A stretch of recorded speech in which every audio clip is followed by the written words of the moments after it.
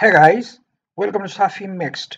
In this video, I will let you know how to count the number of ticks which represent the progress of a salesman or the successes of a student and a number of different tests from a very large data of an Excel sheet like the one you see over here.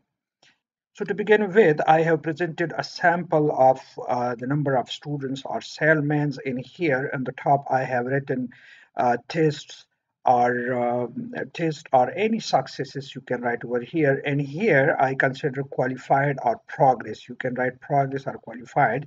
And I want to add the check boxes into this, and then in the qualified column, it will show me the progress or the counting of the checks of the data.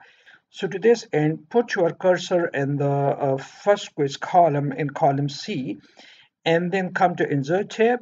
In here, click on checkbox. A checkbox is added, and then put your cursor on the small square in the bottom of the cell and drag it down to this. So I have put the checkbox in the whole row. Then again, I put my cursor on the small square and drag it down to fill the rows for every client or every salesman.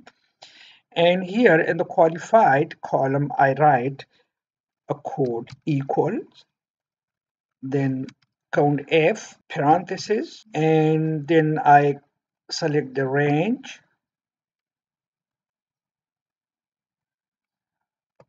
and then I put comma, and I write true.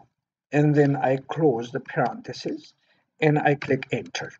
Then I again put the cursor in the same cell and put my cursor on the small square and drag it down to select for all the students. Now, if I click on the checkbox, a tick will be added and it is counted over here. Similarly, I add another one, so two will be counted. I put another one over here, and you keep on ticking a checkbox, and the number of checkbox in a given row will be counted and be added in the qualified checks. So this way you can count the number of checks for a very large number of data on the Excel sheet.